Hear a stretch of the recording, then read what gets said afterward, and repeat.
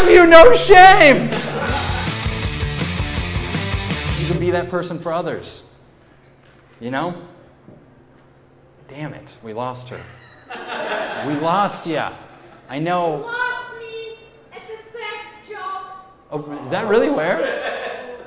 Okay, we have to actually agree it's kind of hilarious to not just leave a show, but to announce why you're leaving the show. If you guys aren't now fun for the rest of the show, fuck you. That is so funny to tell the... Better. What? Blow job is awesome. You have... And giving a blow job is great. So, hold on. Stay here. So, I just want to tell you. So, the stand you're taking. So, the thing you feel the need to protest is that blowjobs are awesome. And you're going to walk out. On the stage that you don't like to lick a pussy?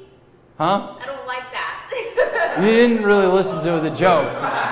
I can't believe, first off, I gotta be honest, I admire your courage to just say any of this. I admire how much, have you no shame? No, I don't. I own it. And you know what? I like that about you. The worst joke, a sexual joke I ever heard. Was it? Yeah. It's not the worst. It's not the, I could do a worse one. Okay. So, here's what's going to happen for the rest of the show.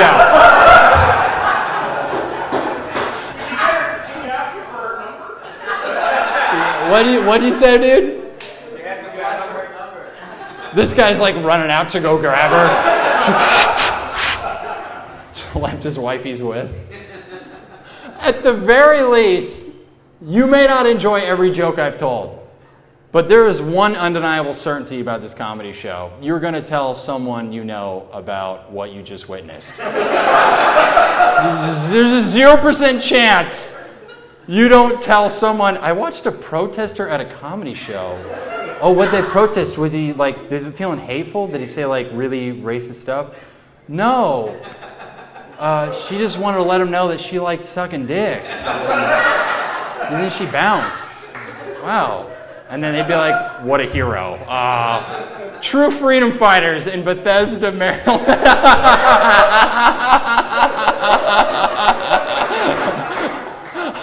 Oh my God.